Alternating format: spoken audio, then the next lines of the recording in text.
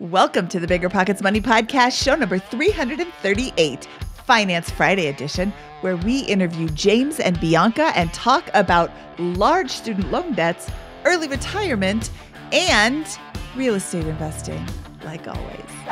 One thing is, I'm fearful of creating just a new job for us, right? Like right now we're doing all the maintenance, we're doing all the property management, everything. It's all us. And so it feels like time is tight already. And so I always have this fear of growing and figuring out systems to make sure that we're not just creating a new job on top of our jobs we already have.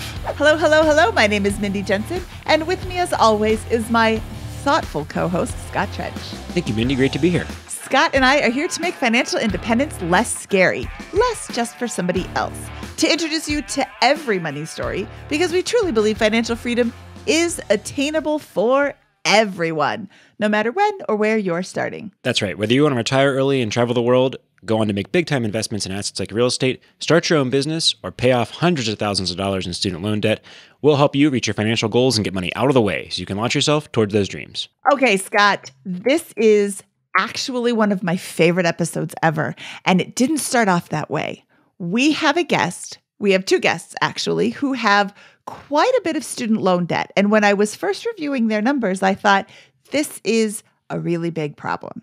As we started talking to them, I realized that they have an income-based repayment plan, but they make a lot of money. And at first I was like, this is interesting. And then we started talking to them, and the whole situation kind of changes. The way that we were going to go, the direction we were going to go in actually gets changed quite a bit. So this is, I can hear people saying, oh, I don't want to listen to income-based repayment programs. This is an awesome episode. We went in a completely different direction than what our guests were expecting and really opened their eyes to different opportunities. Yeah, I think the elephant in the room when it comes to James and Bianca's financial situation is Bianca's student loan debt. Now, because she took on so much student loan debt and has a relatively modest income relative to the size of that debt burden, they actually separate their finances. They feel trapped in their current location, and they're waiting 19 to 24 years for the repayment programs to come in, and they're worried about an income-based problem from a forgiveness perspective. After 19 years, some of those loans may be forgiven, and because they're not federal programs, that repayment program may actually count as income for Bianca. So major long-term problems. I think we were able to avoid those entirely based on their financial situation, and I hope that this is eye-opening for folks that are in similar situations or who may find themselves in similar situations in a few years.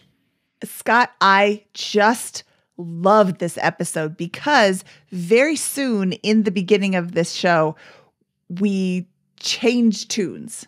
And it's just a lot of fun. Now, from my attorney, the contents of this podcast are informational in nature and are not legal or tax advice, and neither Scott nor I nor BiggerPockets is engaged in the provision of legal, tax, or any other advice. You should seek your own advice from professional advisors, including lawyers and accountants, regarding the legal, tax, and financial implications of any financial decision you contemplate. All right, let's bring in Bianca and James. James and Bianca have a fairly good financial situation until you look at the debt. Bianca was a human chiropractor and took some additional coursework to become an animal chiropractor. She's sitting on about $278,000 in student loan debt, which has been in forbearance for the last few years, but will go back to about 6.8% interest once the repayment pause is lifted. But back to the good. They have 10 cash flowing rental units across 4 properties. They spend significantly less than they earn, and their only debt is mortgages and that pesky little student loan thing we talked about. Bianca and James, welcome to the BiggerPockets Money Podcast. Thank you. Thank you for having us. I'm super excited to talk to you today. Before we jump into that, let's look at your numbers. You make a whopping $17,310 a month, and this is across both salaries, bonuses, and rental property cash flow. Yay, that is a great. Yeah, that's after deductions, yes. That is, that's net income. Their expenses are $7,300. So approximately saving $10,000 a month, which is fabulous. I do see some room for improvement on those expenses.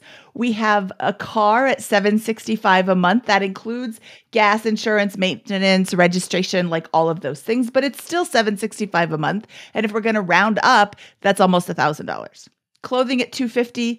Dogs at $360, entertainment at $825, gifts $500, groceries $845, healthcare $265, miscellaneous needs $300, personal care $570, travel $2415. I think I see a place we can cut.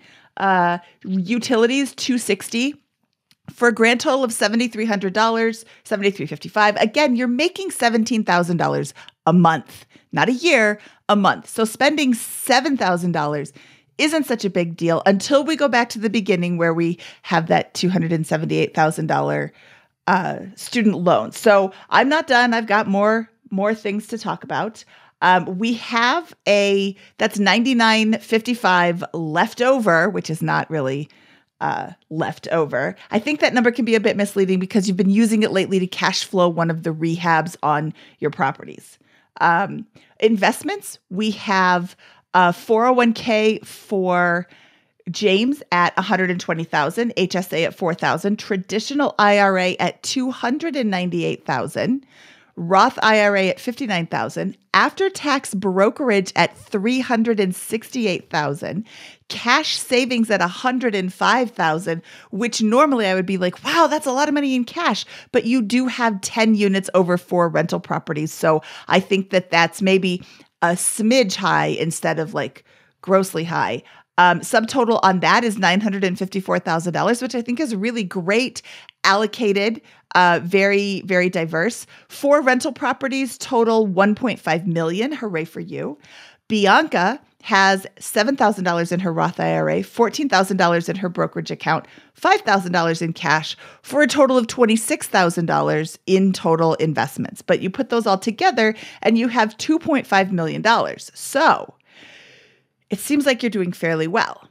We go back over to the debt side and we have $847,000 in debts for a grand total of $1.6 million in net worth. So again, it seems like you're doing fairly well once we don't look at those student loans. Why is healthcare so expensive? We have a shortage of healthcare, and then it's so expensive to become a healthcare provider. It seems kind of like that's a self-fulfilling prophecy. Hey, it's so expensive, we're not going to allow you to get in there and learn this. So, of course, the challenges that I see are the student loans. And clearly, if you are allocating so much to that travel fund, you probably like to travel. So, Bianca and James, what can we help you with today? Well, I think there's a couple things, and you hit the nail on the head. Obviously, the student loans are a big part of what's out there, and it's been weighing on us and how to handle it. We've got some ideas based on the program that Bianca's on for repayment. But also, I think that, we're looking at 3 to 4 years to try to find a little more flexibility in what we're doing. I don't dislike my job, but it's not something that lights me up every day. It's not something that I go to work and I just can't wait to do. And I know that if we look to do something else, it's going to mean a big step back in salary, right? I mean, because I'd be leaving the industry that I'm in completely to look for something new. And to be able to do that, I want to make sure that we're in a solid position. I don't think either of us has a dramatic urge to retire in the next couple of years. I don't think that's what we're looking for, but understanding that our income could potentially dramatically decrease if I were to explore something else, we want to make sure we're in a good position going forward. Sure. Okay. So let's talk about the student loan repayment plan. Yeah. So I'm on an income-driven repayment plan.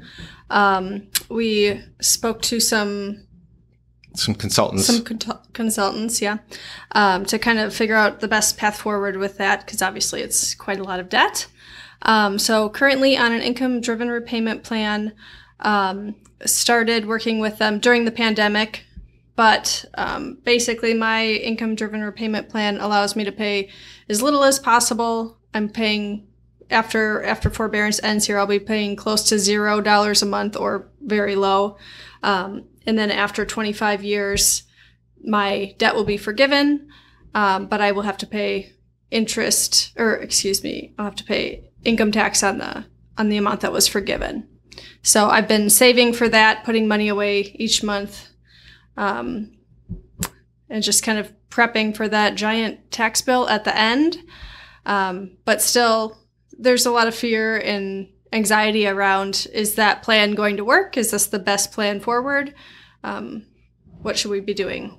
How far away is the 25-year forgiveness event? So the loans are split technically between two loans. The first one is about 19 years away, and that's really going to be, I think that one's the bulk of it. It's about 200 and it's the most of it. It's over 200. There's about 70 with the interest left for the other one, and that one is additional 5 years. So we're looking at like 24 years. Just to kind of frame what I understand here, the goal here is for James to have flexibility with, in a general sense, specifically to pursue an entrepreneurial venture. It sounds like in the next couple of years. Is that really the high level goal here, and to deal with the student loans in the context of that? I think so. I think that level of flexibility, while also hopefully not taking a huge hit to our lifestyle, or we're looking for whatever that path is to be at least semi-location independent too, right? Because we have family and friends across the country we wouldn't mind living by for bits of times. So we're also trying to keep that in mind with whatever path we go forward with. Great. And let's call it some good here. If I were to frame your situation at a high level, let's pretend that the student loans are just part of your rental property portfolio for a second, right? So if you include them in that, you've got $847,000 in debts against a $1.5 million rental portfolio. That's not so bad. And your blended interest rate on that is usually 3% for the mortgages and 7% on the 6.8% on the student loans. Is that right? That's right in exact terms, but there is some caveats to that percentage on the student loans. The program that she's on, the government offers a forgiveness on the negative amortization that occurs each year. So the fact that she's not paying really anything, and then we have the interest at the end of the year, they actually forgive 50% of that. So really it's a 3.4% equivalent interest rate, which kind of changes the picture as to, what do we do? Because, when you start getting that interest that low, is it worth aggressively paying off versus possibly saving for the end? Well, even better then in that situation. And Bianca, what do you want to do over the next couple of years? Do you have any specific goals around flexibility or outcomes for you? I would also like some flexibility. I enjoy my work currently, but it is very location dependent, and that's the thing I don't enjoy about it, I guess, because James and I do like to travel a lot. So my work does not allow me to just up and leave for extended periods of time unless I really want to impact my business. Awesome. And what happens if you do up and leave from that job? Is there any impact on the student loan program? Yes and no, I guess, because it's income based. So my income would change drastically. It would drop to zero technically. So I'm not sure what would happen if I were just unemployed, what that would do to my income driven repayment plan. But I don't really want to be unemployed. I like working. Even if I wasn't doing this, I'm a busybody and would want to be doing something. I think it'd be a lot harder for us to certify that she does not have access to my income or my saved money if she is completely unemployed. And that's as well. part of what allows my income-based repayments to be as low as they are. Okay. Is that we're keeping our finances so separate. Okay, that makes sense. I'm calling this out because I think that when I look at your position as at a very high level, the student loans are really they probably feel like a big, like the big I think the story here, but I don't think they are. I think the story is that you guys are worth $1.6 million, have a cash flowing rental portfolio, and save $10,000 a month, and have a very responsible debt to equity position across your overall portfolio in a general sense. And I think that what I'd hope to do at a first point is to free you from this mindset that the student loans are really this crutch that are holding back your financial position. Here's several ways to frame it. One is, yes, there are advantages you currently have with this, but in the worst case scenario, you have a 6.8% student loan debt that you need to pay off, and you can crush that in about 2 years with your current cash flow situation. So you have a 2-year debt here from that, and you could also cash out, refinance your rental properties, probably at a similar debt at this point, that level at this point to pay that off at any point as well. So I want to call those things out, because the trade-off there of spending 19 years with this as a boogeyman in your financial profile may be fairly steep. Yes, that's advantageous, but you may not need to do that, and you may find that there's a freedom from just being rid of this thing in an earlier time period. Not to say that's what we're going to end up on. I just want to paint that perspective, because it's really not that big of a deal in the context of your financial position. It would be a huge deal to someone else, but when we combine your finances for the purpose of this show, you got a really, really strong position. What's your reaction to just that observation? It comes back, I think, for me, the math versus the personal finance side of it, right? Because it's a weight off your shoulders to think about having it paid off and having it gone, not having it sitting there and worrying about it for the next 19 years to see what happens. But then I sit down and do the math based on what the interest rate is and what we could do with that money and what the opportunity cost is. And I feel like, well, if I could just somehow ignore it and pretend it isn't there, we may end up in a much better position down the line. But down the line isn't 5 miles down the line. It's 19 years down the line. How much of your current job do you want to deal with so that you don't have to pay this off? I mean, I was looking at this and I saw $278,000 as a first glance. I'm like, that's a lot of money. And then I'm like, wait a second. You have $10,000 extra dollars every month, and there's no such thing as extra dollars, but you have $10,000 currently unallocated dollars every month. What is 200,000 divided by 10,000? Because I think that's not that much. And I did the math on the calculator just to double check myself. That's 20 months. That's less than 2 years. Then you've got 17 years to build up the biggest pile of cash you can, and you still come out so far ahead without the stress. You don't have to do it for 19 years if you don't want to. Whereas if you go with the income-driven repayment plan, you have to do it for 19 years and 24 years for the additional $50,000, which you could then just knock out whatever. But I really would encourage you to sit down with the spreadsheets and talk about your goals. This isn't a decision you have to make in the next 27 minutes while we're recording this show. It's just something to think about. Why do you want to spend 19 years at a job very location dependent? And even though we're not sharing publicly where you live, I know where you live. And sometimes it's not the most delightful to be outside where you live. So you would have to be there for 19 years or, take some time off, which will further, I think that's something that's really worth sitting down with a calculator and a spreadsheet and a lot of different scenarios and just look at it. How could we make this happen?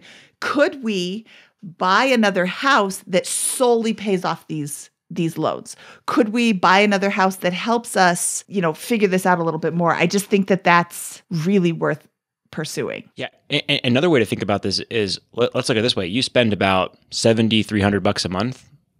That's a little over 80 grand a year. I'm probably doing that wrong. Someone will correct me. I'm going to do it real quick. That's 87 grand a year, right? You pay off these student loans, you crush these student loans in the next 2 years, and you just pay them off with your cash flow. You're at $2 million in net worth because you've reduced your student loan balance by that much.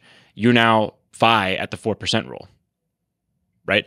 So boom, there it is. That's one way to think about it from a simplistic standpoint to potentially reframe that. So yes, there's optimization in the student loan program, and we can definitely go there and talk about that with that.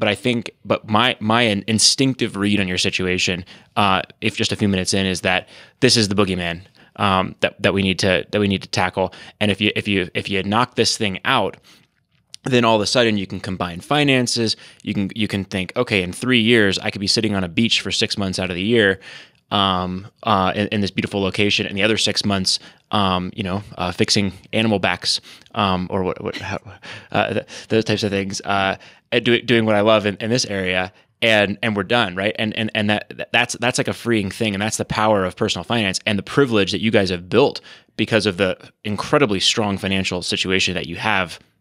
This item aside, So with that, would you like to talk about that angle, or do you want to talk about how to optimize the student loan debt paid off, or both? Next up here. I don't know. You've thrown a little bit of a wrench in things, right? In terms of, I guess I was coming to the mindset of like, how are we going to do this the most efficiently? But there's something that I can't quantify in the idea of it being gone. Right. Right? I agree. It's you can't see it in a spreadsheet. Like you tell me to look at the spreadsheets, but I can't see that in a spreadsheet. The feeling of just not having it there. Yeah. I wonder if there's a way to set up some sort of, some spreadsheet genius will do this in a minute. It's not me, but have your $250 and your interest payment. And I think it would be a lot like a mortgage calculator where it shows you, oh, I'm paying $10,000 a month or $8,000. Give yourself some buffer. I'm paying $8,000 or $5,000 a month towards this debt. Watch this debt just go away. It's not $200,000 for a super long time. It's $200,000, and then all of a sudden it's only $185, and that is like, wow, I paid off a lot. And then it's $175, and then it's $150, and then it's $100, and you're like, holy cow, I just paid off so much debt. And my time horizon now isn't 19 years; it's another year, and I can be debt free. You mentioned in the intro that maybe we're sitting on a little more cash than is necessary or that maybe we need. So, part of the question comes to, is it worthwhile dipping into that a bit and running a little thinner on cash? So, because that would make a big dent. We could make a pretty big dent right away if that's the route we went. Yeah, like a 50% dent. Oh, look, now you're 1 year away from combining finances and quitting your job and living on a beach and so 105 to go from 105 cash to 0 cash might give you a little bit of heebie-jeebies, although you make $17,000 a month and you spend $7,000 a month. You only spend $5,000 a month unless you're traveling all over the place. So, look at what you could knock out. I know that this is not where you were thinking this was going to go, but I like that a whole lot more. And yeah, is it awesome to pay $200,000 when you could just spend 19 short years of your prime life working in a place that isn't always awesome weather-wise, when you could just have it for free? But no, what kind of stress is going to go through? What kind of life changes have happened in the last 19 years that you didn't account for, that you didn't plan for, they just kind of happened? Like, you can't predict what's going to happen in the next 19 years.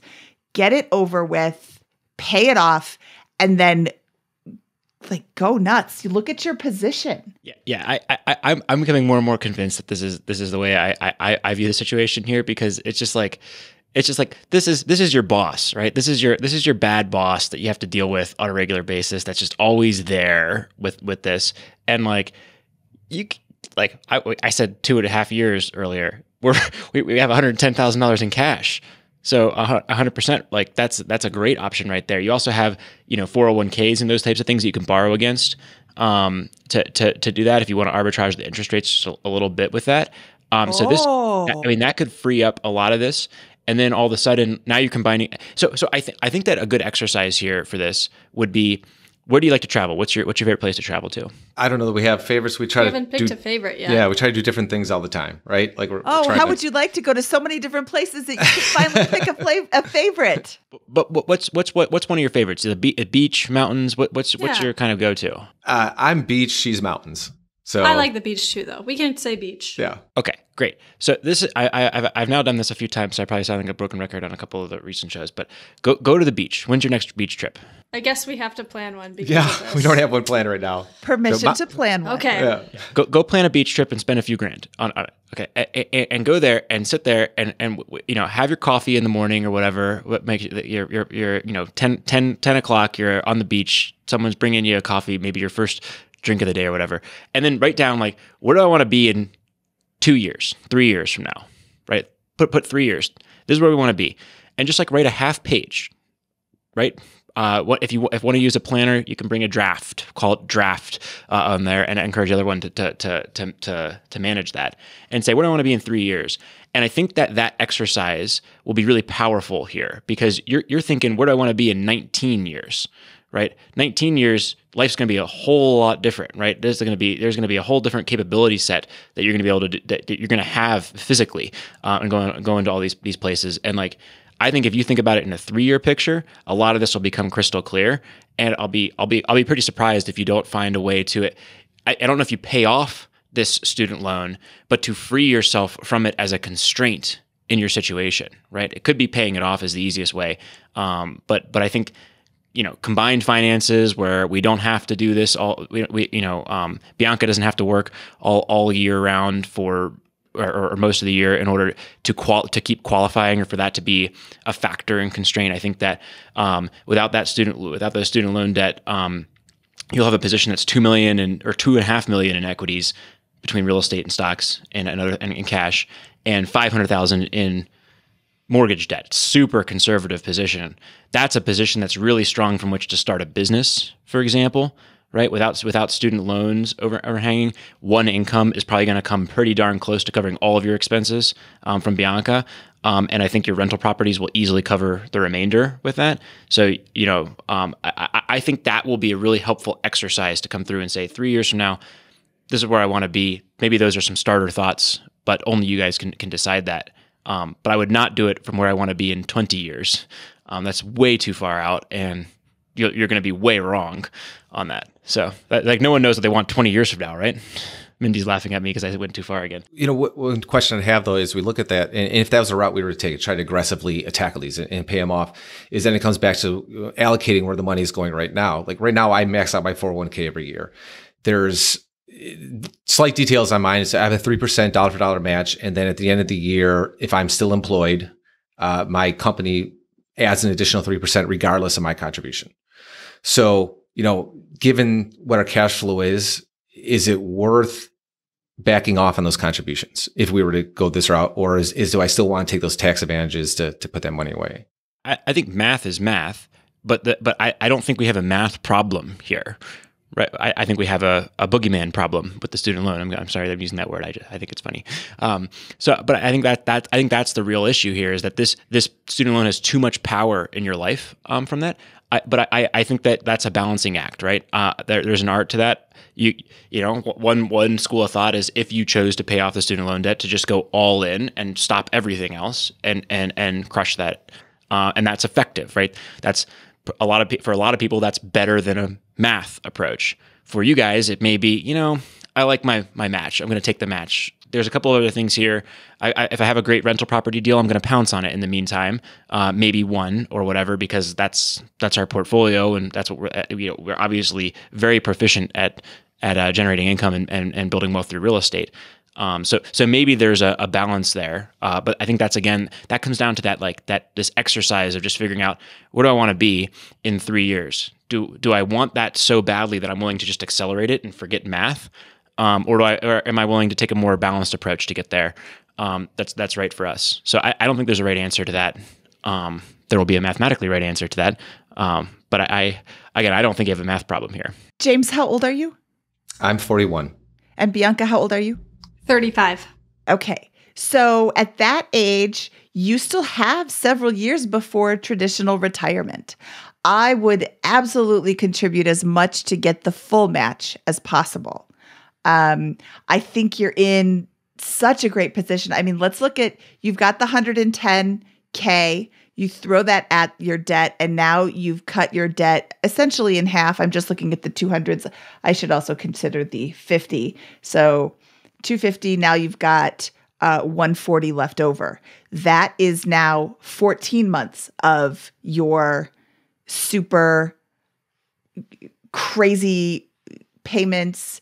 I'm sure that Bianca might be able to work more hours. Maybe you could pick up, only if it's worth it. Like, don't do side hustles that are going to pay you an extra $5. Like, that's not worth it. But if you can find ways to generate more income to get this paid off, I think you could do it in, 14 months. Now we're talking 1 year of not making 401k contributions.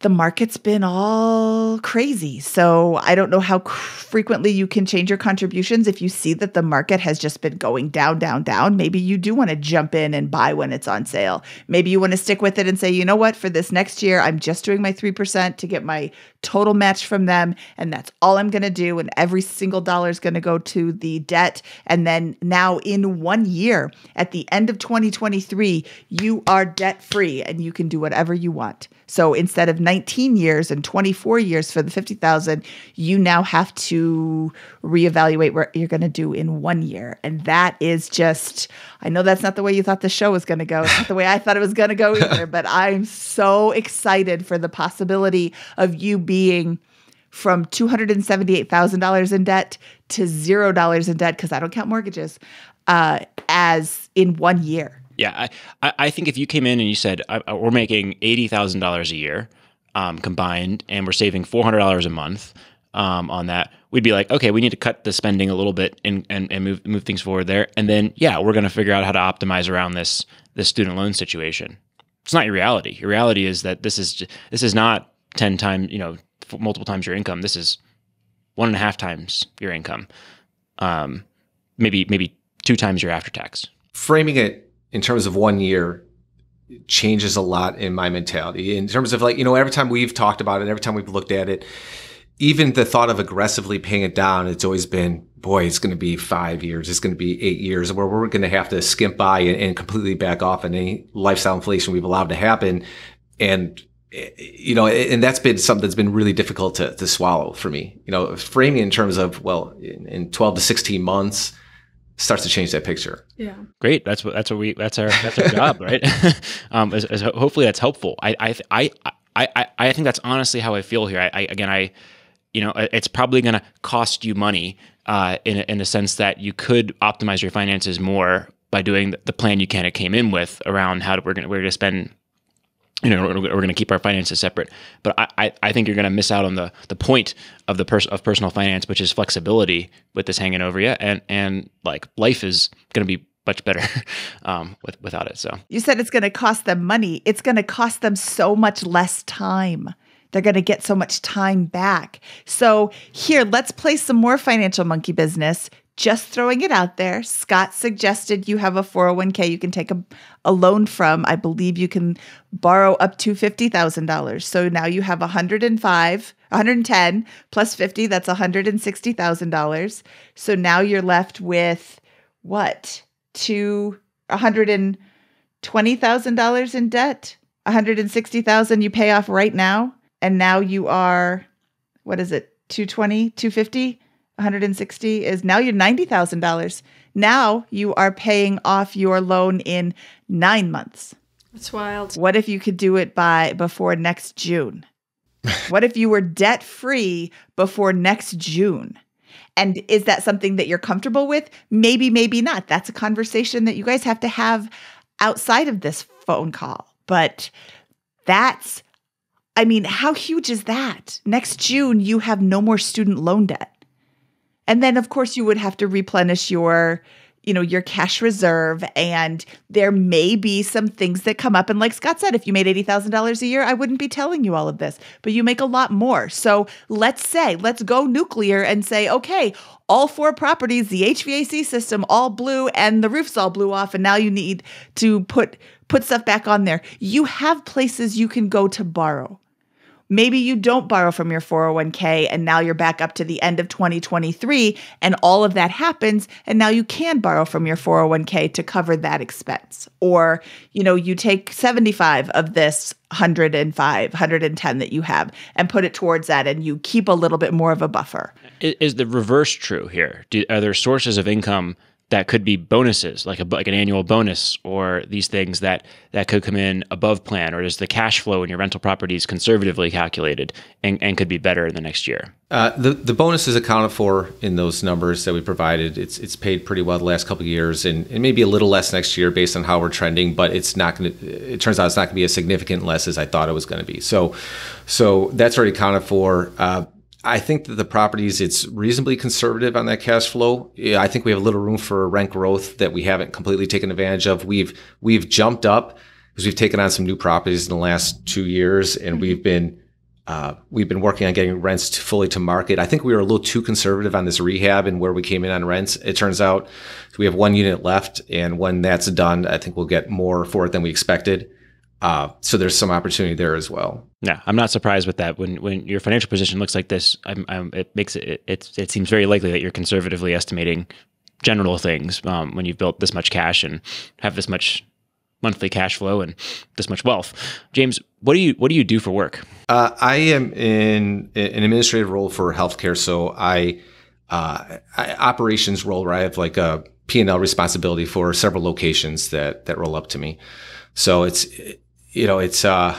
healthcare as well as it's been stressful the last couple of years. So it's just part of the reason where, again, thinking about, is there something else that maybe is fun that I could do instead of dealing with healthcare? And I don't know. It's tough to think about rotating out of that because it's what I've done for so many years. But I think I've done my best here. What would you do instead? What's your inkling? That's the problem. Is I feel like I invest so much of my time into this job that I haven't even explored the possibilities or the hobbies to really know what that looks like.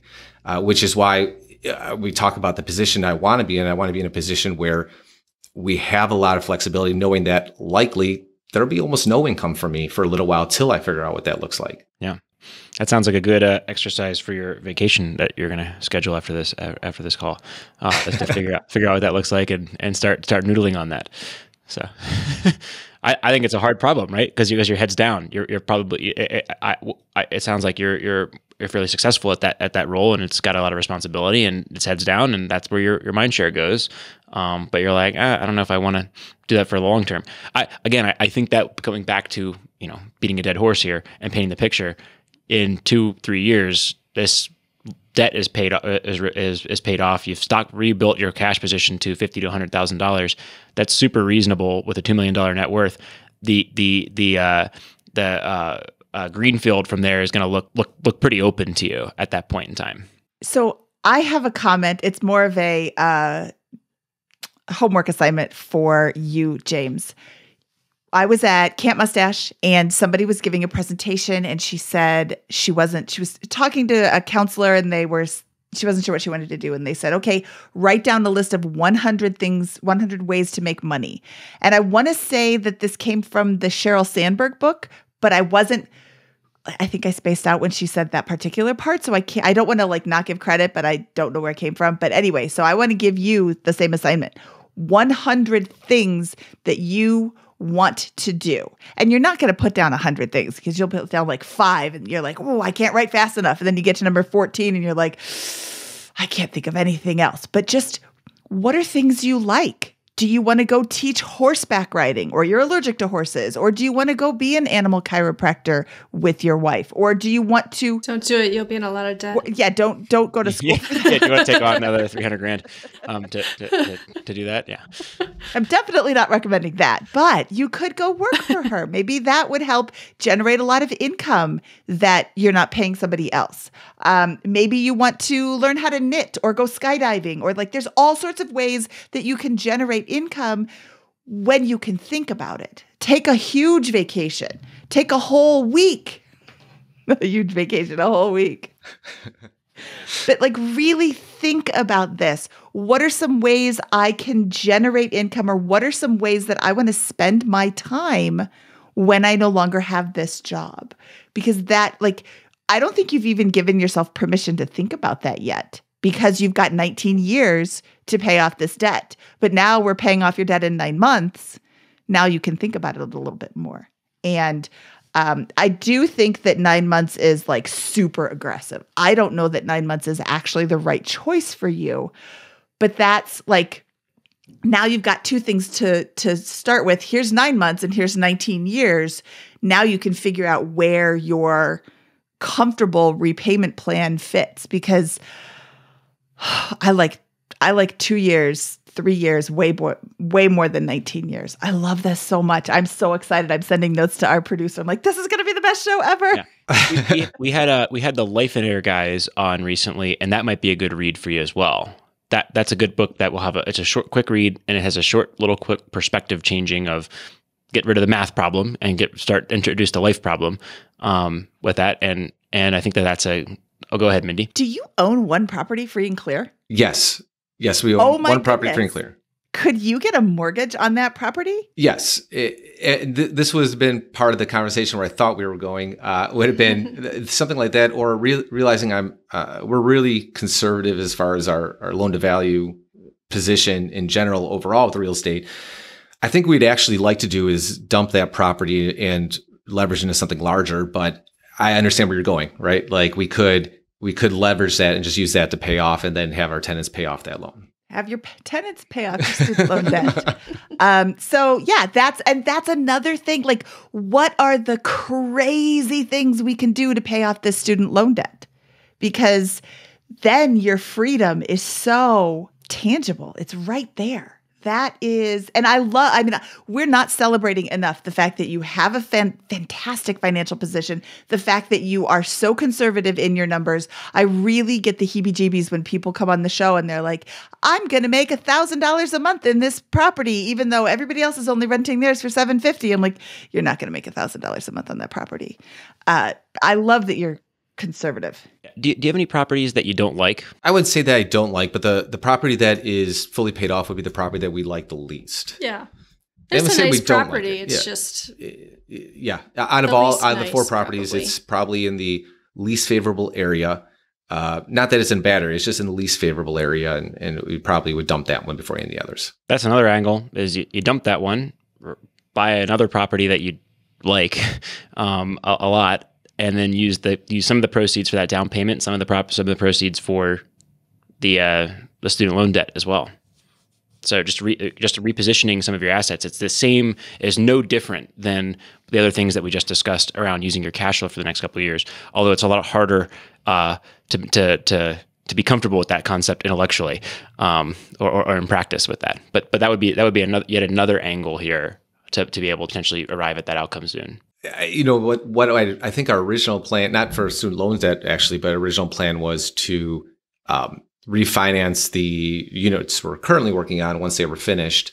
But that was going to also be part of my questions to you: is that worthwhile at this point? Given where mortgage rates currently sit, and knowing that one is, I forgot what it is, like four and change right now. It would be worth pulling that equity out at the end. Yeah, I think that what do you think the mortgage rate would be when you pull it out? Probably mid to upper fives, 5.5, 5.75, somewhere in there. And so the interest rate on the student loan debt is 6.8, but effectively 3%. Yeah. Because with the way you have that, so you're arbitraging 200 basis points. It's only effectively 3% if you do the student loan repayment, right? Yes, as long as we stay on that program. Or the student plan. The income-based repayment plan. What would be the cash flow of the property after you do that?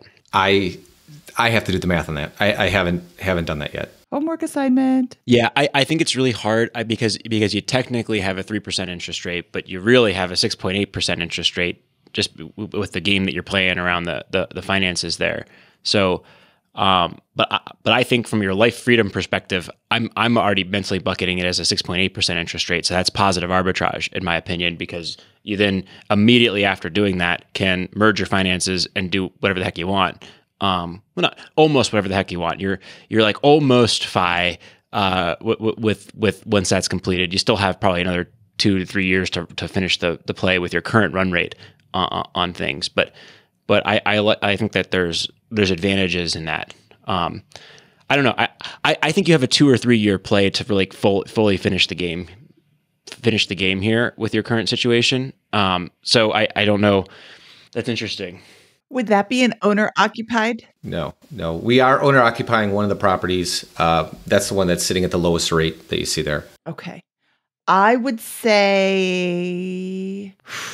I'm not sure that you can get a 5.75 rate on a non-owner occupied property unless you've gotten a quote really recently. The quotes that I'm getting are high 6s.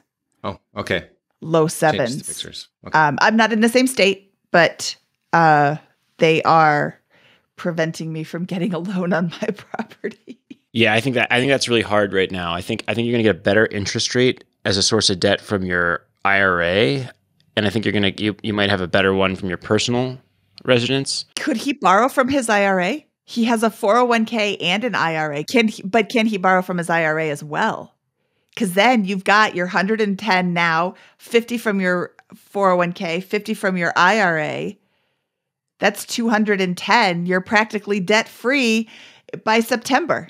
Well, yeah, they still have the debt against the IRAs, but you're paying that back to yourself. That's a way different debt than paying student loan debt for 19 years or working for 19 years. So just more options to think about. Well, what are your thoughts here? What's the next? What are some other things that we can help you out with today? I know before we kind of went this direction, we were also talking a little bit about looking into bigger investment properties at some point. And just we don't really have experience with anything larger than a 4-unit, but we would like to. And just any thoughts that you might have on that. And I want to. One thing is like I'm fearful of creating just a new job for us, right? Like right now we're doing all the maintenance, we're doing all the property management, everything. It's all us, and so it feels like time is tight already. And so I always have this fear of growing and figuring out systems to make sure that we're not just creating a new job on top of our jobs we already have. Well, I think that property management is a great one to start. So one of the issues here is what was your financial position like when you bought your first property? Yeah, so I was not far out of school at that time, so it wasn't great. It wasn't bad by any means. I was fortunate enough to pretty much have no student loan debts myself. So when I saved up the down payment, I bought the duplex that we currently live in, and that was the first property, the only property that I owned for probably 15 years. And then we just happened in the other ones really in recent history. So here's what's going on right now. You earn, I would imagine, $25K a month before taxes. Might be a little aggressive, but close. Yeah. Okay, let's call it $250. Little less, but yeah, close to that. Yeah, okay. We can call it $250. Okay, well, then we have another $100K at least in wealth accumulation from your portfolio. On average, that's going to completely depend on the market conditions and other things. But on average, we can maybe at least expect $100K. So, the value of your time, if you were an individual, right? If we were emerging as an individual, that's $350 or $350,000 per year in wealth accumulation, and you divide that by 2,000 hours. What is that? That's going to be $175 an hour. So when you started your journey, you were not earning $175 an hour. You were earning substantially less than that, probably $20 or $25 an hour. And so it made perfect sense to do all of these things yourself, right? Property management, managing contractors, those types of things. But you have, at some point in the last 5-10 years, clearly crossed a hurdle where you're probably doing too much of the work yourself and negatively arbitraging the value of your time, at least as it's currently valued for some of these activities. And so I think that would be a really good exercise to say, what am I doing right now? And let's cut you in half because you're two people. But what are you doing right now that's less than $100 an hour in terms of value of time? And how do you make sure that gets outsourced? You start hiring that out. You can maybe take a tax discount and say it's $80 an hour. Okay, I'm going to hire all those items out. And when I have items that are above $100 an hour, I'm going to make sure I'm doing those personally. And I think that will be a good mental model for you on that. And you should start underwriting your properties to that, putting that management cost, for example, into the property analysis, especially when you underwrite the next larger property. Otherwise, you're right. You're going to continue compounding this problem of more and more income and less time, which again, I think is a solution that you can solve for with your nice vacation and coming up and saying, here's exactly what I would like my life to look like on a day-to-day basis in 2 or 3 years. And you'll be able to, I think that framework will be helpful. I think so. And I think that she has opportunity with her business too, on a $1 per hour average we should probably be looking at that too. Yeah, that could be, that's true as well in the, Bianca, do you own this business or do you have control over the income generation? Yeah, I own the business. Awesome. So that's perfect, right? That's a great framework for that. To think about how to do exactly that same activity set. I think it's a common problem that entrepreneurs have, Bianca, where folks are continuing to do work that is not very high value when they could be outsourcing that and doing the things that are high value. So constant struggle that everybody faces when they go into business for themselves. Yeah. And a struggle to give up that control too, which is, I think, part of why you want to be an entrepreneur, but then it's hard to give up that control when the time comes to to take advantage of that. And the first time you do it, or the first couple of times, you're taking a big risk, and you may very well have it be more expensive than if you're doing it yourself. But over the long run, it will be cheaper. Yeah. What else can we help you with? Did that answer your question about real estate? I mean, I think so. I think that part of what we were struggling with is time management and trying to understand when is it appropriate for us to start allowing somebody else to do some of this, right? So I think that we have an exercise to look through and try to figure out when we could, or maybe now we start hiring some of that out instead of doing it all ourselves. And you're in an interesting sweet spot. You're not in an area where you can outsource everything. You're in an area where you should outsource some things and do other things yourself still. That hurdle where it's obvious you should outsource everything is you have not crossed that yet. But sure. You're not too far away. I realize this might not make the podcast, but can I take a minute to celebrate my wife and what she's contributed? Because if you look at just the numbers, like you're looking at, she's only got $20,000 at about $278,000 of debt that she's brought into the relationship. And I want to be very clear about how she's also contributed in other ways. So, in two aspects, really. For me personally, my job, I was at a crossroads probably about 3 or 4 years ago. And I could have either stayed with the company I was at and advanced or jumped to a different company. And for me, like level of comfort, I'm like, I'm just going to stay where I'm at, even though I know that company was not long for this world. She encouraged me to leave, which led to multiple relationships and changes that led me to where I'm at now. And probably in the last 3 years, I've seen a 35% increase in my income based on those changes. So, that was a huge contribution alone. But also then somehow with real estate, she convinced me to buy a duplex a couple years ago that was well beyond my comfort level. It was a real dump. Well beyond my level of expertise to fix it up. And somehow she convinced me to buy it. And with her help and with some very generous family members, we did fix that one up. We ended up selling it last year, 1031'd it into the 40 unit that we just bought, which she also identified that property through a client. So through both of those things, I just want to make sure I give her props for everything she's brought financially. And honestly, we've probably turned about $200,000 in equity to about $400,000 equity in those two moves of real estate. So, trying to make up for all the money it cost you. So thank you. I love it, and for what it's worth, I don't think Mindy or I hopefully no one listening to this has had any doubt about the fact that this is a partnership that has contributed to the wonderful situation that you have right now. And you are a great couple and a great team on this journey. And the only reason we're looking at the finances separate is for the absolutely because of the boogeyman that we've identified that we're gonna try to conquer soon, hopefully. I knew the only reason you were successful was because of Bianca. And that's absolutely going into the show.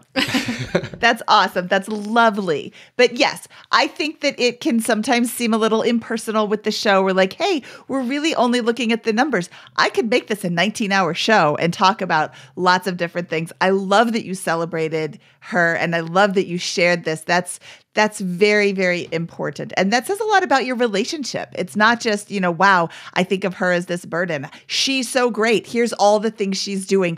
I don't think of this as a financial issue at all. So yay.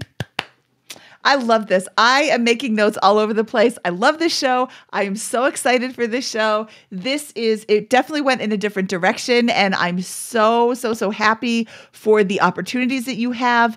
I think that it would be a lot of fun to just sit down. I am very visual, so I would want to sit down with the big opportunities and okay, we can pull 50,000 from this account and 100 from this account and 20 from this account, and we can like mix and match and be out of debt tomorrow, or we can do it a little bit slower and be out of debt in 2 years, or we can do it, all these different ways we can do it, and just think like, how would that free up all this time?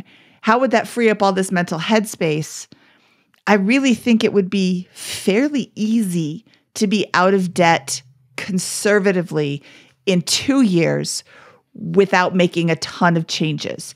But you could be out of debt like tomorrow if you really wanted to pull the nuclear option without really changing a whole lot of your future trajectory, because you've got $4,000 in monthly income from your rentals, and you've got and that's let's see. Yeah, that's more than half of what you would need for your spending. And then you've got the other half in your brokerage accounts. I completely agree with Mindy. And I would just say that the 3-year picture is probably the easiest one to start with because it's so believable to have it all paid off and have a strong cash position and have your $4,000 in rental income. And if, Bianca wants to keep doing her, running her business, between the $4,000 in rental income and the income from her business, that's and easily a $50,000 to $100,000 cash position if you choose to maintain that or rebuild that.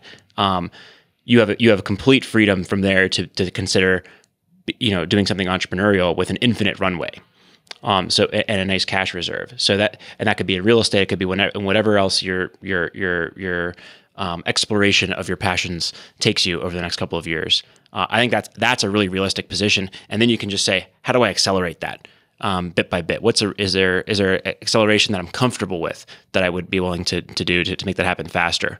Because you just let the current run rate happen, and that will happen to you if you just reallocate it towards those outcomes. This was so much fun. I'm so excited for all of the options you have. Thank you so much for your time today. I really appreciate you taking the time to chat with us because this is a really, really fun show. Thank you for having us. This was really eye-opening and helpful and gave us both a lot of peace of mind, I think, to look at it that way. Awesome. Well, send us a postcard from your beach vacation where you're going to talk about all of these things. Will do. Okay, we'll talk to you soon. Scott, that was such an awesome episode. I loved how we started down one path and then we're like, wait a second, you could just pay this off now in the next couple of years. And then you get 17 years of your life back to do whatever you want. And yes, you only can spend $1 once. So you are going to pay off the student loan instead of buying a house. But you are they have potentially the ability to repay all of these loans in like 1 year with all the, financial monkey business that I suggested. And yes, that would put them in a slightly less than super, super secure position by using up all their current cash savings. But they make so much income. I don't really have a problem with that. There are other options I would have given people in different situations. If they had 3 years left on their repayment plan, if they were making $80,000 a year or $50,000 a year, if they were in all sorts of other debt, but they're not. For this particular situation, I think aggressively paying off these loans is the best choice for them so that they can get this huge amount of time back in their lives. Yeah. I think that the ultimate goal here, and it probably comes after around $2 million plus in net worth, but Mr. Money Mustache has a great analogy. He says, the way you feel about money should be like how you feel about tap water, right? You're not going to turn on the faucet and waste it and all that kind of stuff, but it's just a utility that you're going to access here. And these guys, James and Bianca, are so close, or should be. They're just on the cusp of being able to view money through that lens. They just need a little bit more work. They're almost there with their current spending. And in a couple more years, they're going to easily crest that threshold just by paying down the student loan, for example. And you get to that point, and instead, coming into today's show, they were thinking, I've got this monkey on my back for 19 more years.